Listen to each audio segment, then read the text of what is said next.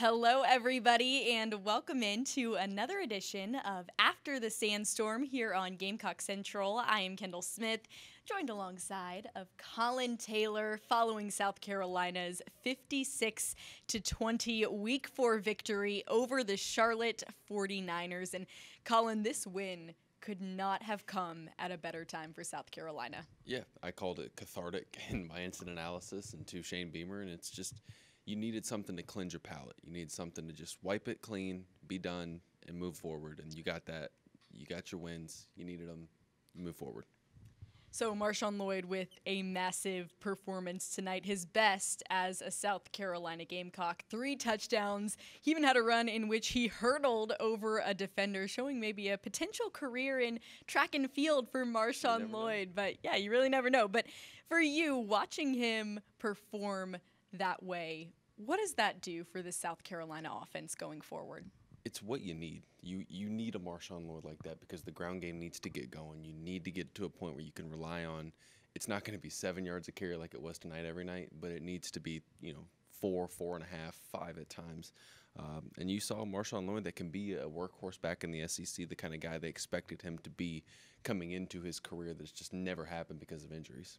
You and I were talking about it after halftime, but South Carolina's defense coming back in the second half, making a lot of adjustments. And really, you said it best when you mentioned they were capitalizing off of opportunities. Kind of expand on that and what you saw out of the defense and what changed that allowed them to kind of take that next step and put a stop to Charlotte. Yeah, they took advantage of opportunities. That first half, they missed a lot of sacks. They missed a lot of plays that could have turned into turnovers, and then it showed because Charlotte was able to extend drives. They were able to score points and make it a competitive game. And in the second half, South Carolina was able to get those pressures, to force those turnovers. You had 3 interceptions.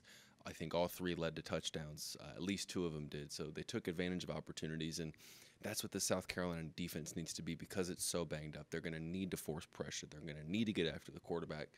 They stopped the run well tonight for the most part, and they need to force turnovers. And if they do that, they have a chance to be competitive moving forward over these last, I guess, what is it now, 8 games.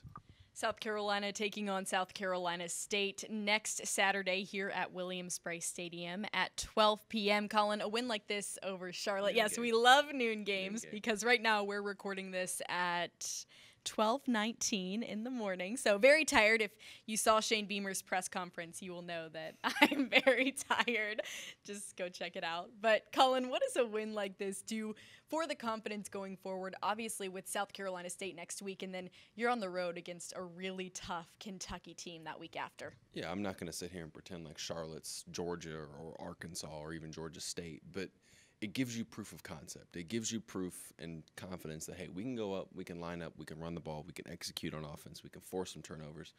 And that gives you a little bit of life on both sides of the ball. And when that happens, I'm not saying South Carolina is going to go from being what they are now to 2019 LSU or, an elite Alabama defense of the last couple of years. But it gives you confidence that you can go out there and be competitive with the teams in your division, in your conference, and they kind of let the chips fall. But they showed signs tonight of a really competent football team and a team with a lot of promise that if things kind of start clicking, then they have a chance to be competitive in a lot of games moving forward. All right, Collyn, thank you so much for your insight, and thank you so much to everybody for tuning in to this edition of After the Sandstorm here on Gamecock Central. South Carolina with a big 56-20 win over Charlotte in Week 4. They're now 2-2 on the season as they head into Week 5 against South Carolina State. That's at noon next Saturday here from Williams-Brice Stadium. He's Collyn Taylor. I'm Kendall Smith. This has been Before the Sandstorm. Thanks, everybody, for watching, and have a great rest of your day.